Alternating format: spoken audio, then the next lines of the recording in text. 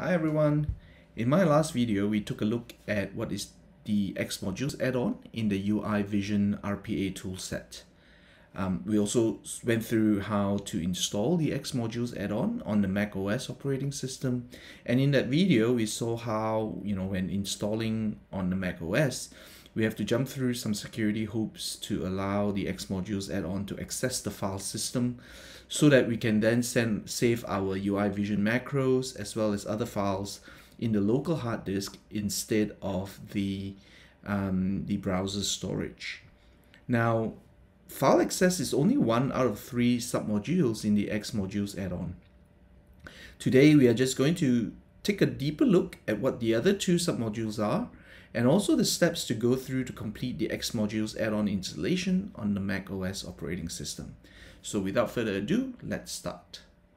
Now, if you have not opened your UI.Vision RPA tool, please open it now by clicking on this browser extension. And when you click on it, you would see your UI.Vision tool appear. What you want to do next is to click on the settings button on the UI.Vision tool. What we want to do then is go to the XModules setting, as you can see here. And by clicking it, you'll see that we have a file access module already installed. If I click on the test it, the status comes back as installed. And as you can see, below the file access module, we also have 2 other modules, and that's what we're going to work on next. So we go to the real-time X module and click test it. And you'll see that there is a security prompt saying that the host program has not been, cannot be verified. Okay, and of course the message comes back saying that there's a problem there. And what we do is we go to our system preferences and security and privacy settings. And we'll see that there is a message there prompting us to allow the XModules to run.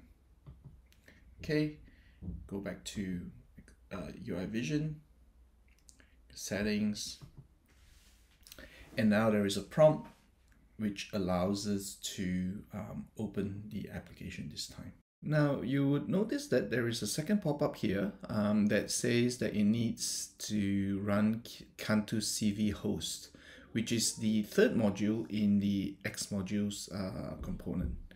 And we will need to enable this later. So let's click cancel for now. And if we go back to the XModule settings, we will see that the RealUser module has been installed. And the desktop automation needs to be installed now, and that is the CV host that we saw earlier. Okay, if we click on the test again, you'll see that the pop-up again pops up.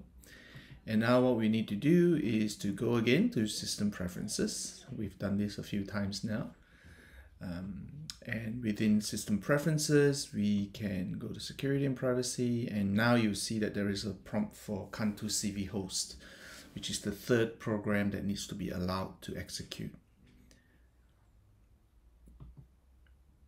Okay, we've done that. Now go back to UI.Vision, again, go into the settings. And now there's another pop-up for Cantu CV host that we need to allow to run. So we click open, and if we go to the XModule setting now, you'll see that now we can see the desktop automation X module has been installed. Clicking on test it gives us a message that says that it's been done. And RealUser module, if we test it again, it'll run. File access module, test it again, and it's done. And this is all we need to do to enable the full X modules to run, to be completely installed in on our Mac operating system.